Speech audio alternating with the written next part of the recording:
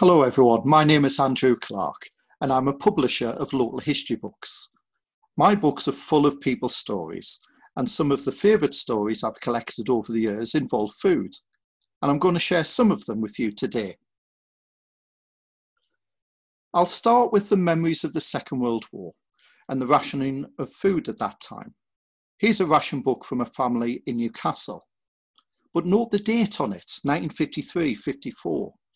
These were the final years of rationing, but it's actually 9 years after the war ended in 1945.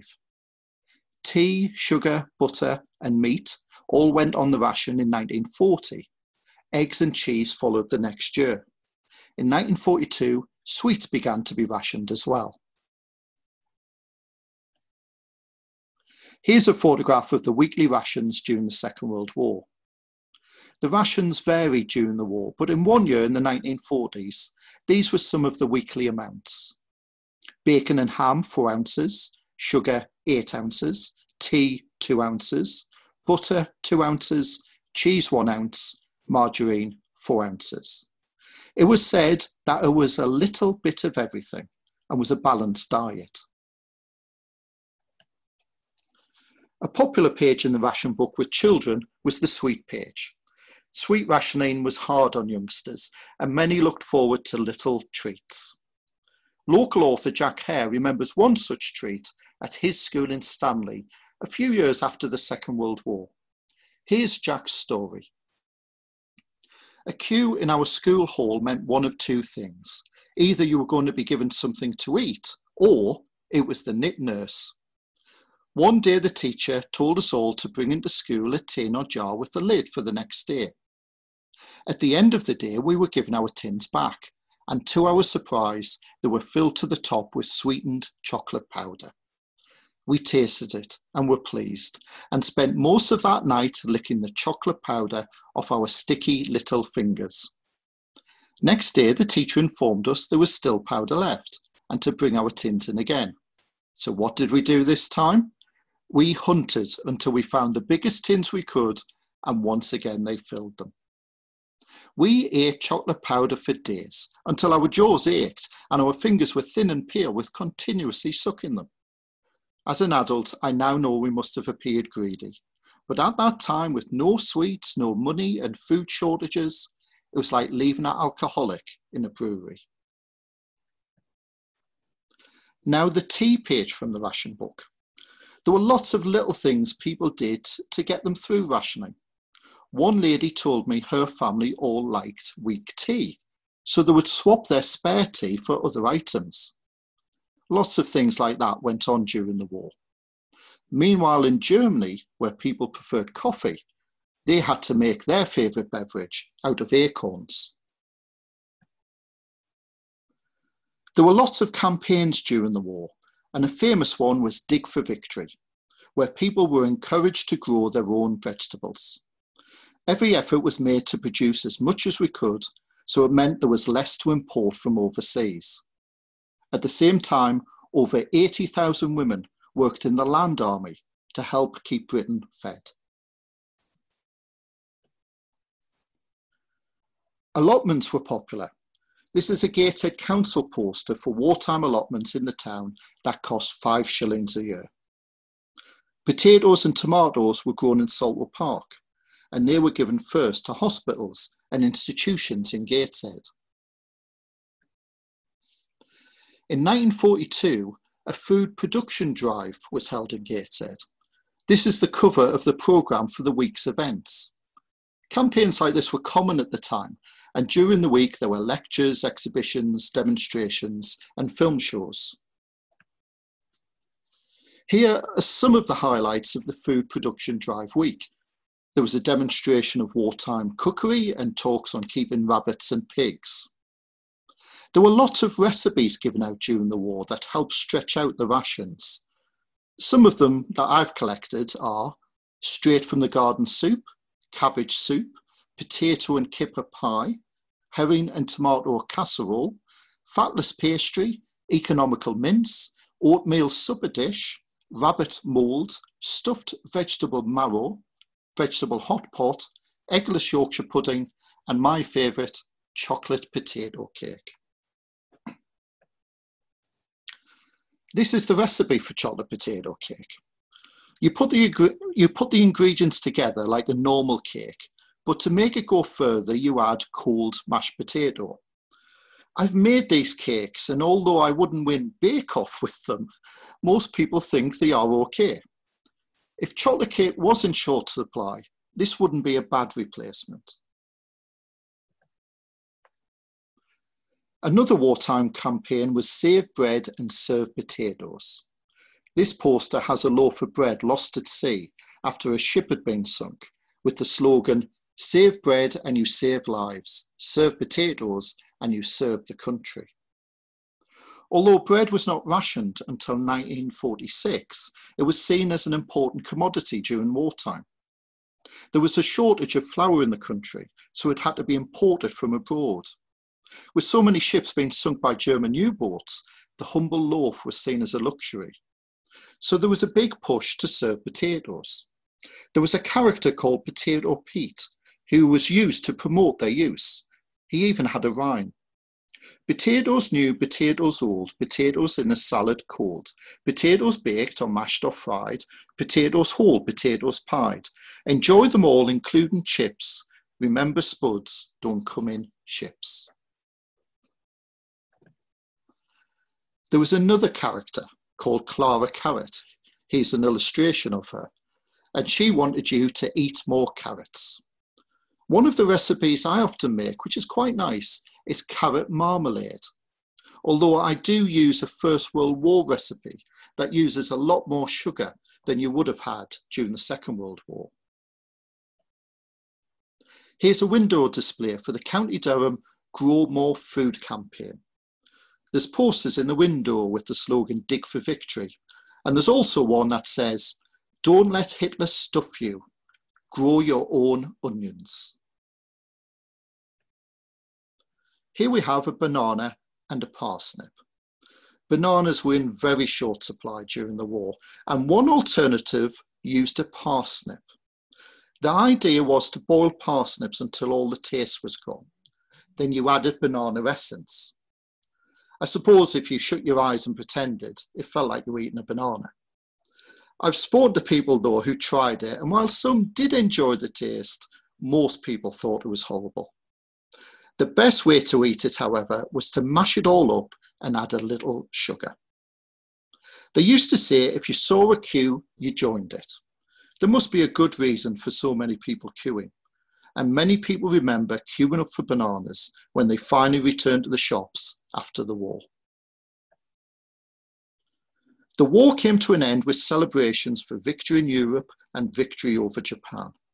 This is a photo of the VE party in Exeter Street, Gateshead, in May 1945. At these parties, tables were lined up in the street and food was served to children. But this was not the end of rationing. It would not be until 1952 when tea came off the ration, followed by sugar, eggs and sweets the next year. Cheese, meat and butter were among the final rationed items in 1954 when rationing finally did come to an end. I'll move on to some other food stories. And first, let's go shopping. And where better to go than the Co-op?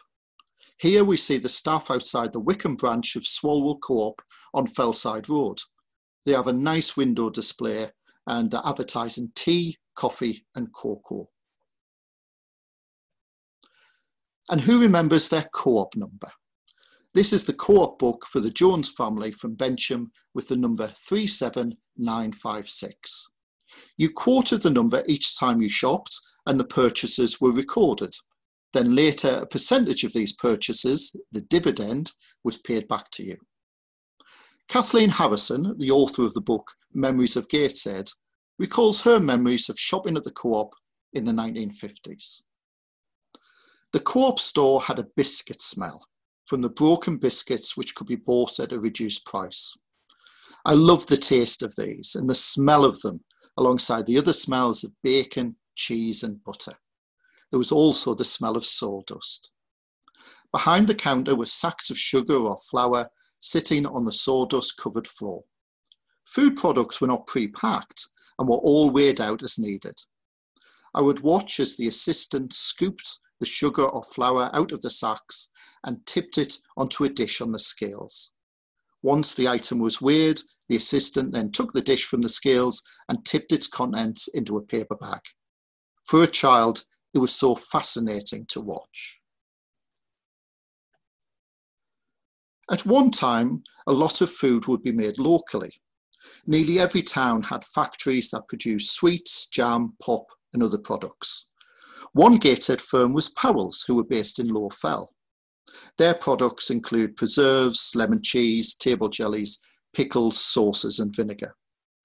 Their 1929 brochure described the Powell factory as equipped in the most hygienic fashion and set amid the clean, bracing surroundings of the country. Low Fell was described as one of the most delightful suburbs in the northeast coast area, and products were produced in the pure, clean upland atmosphere and surrounded by green fields and pleasant woodlands. Pimlico Court now stands on the site of the factory today.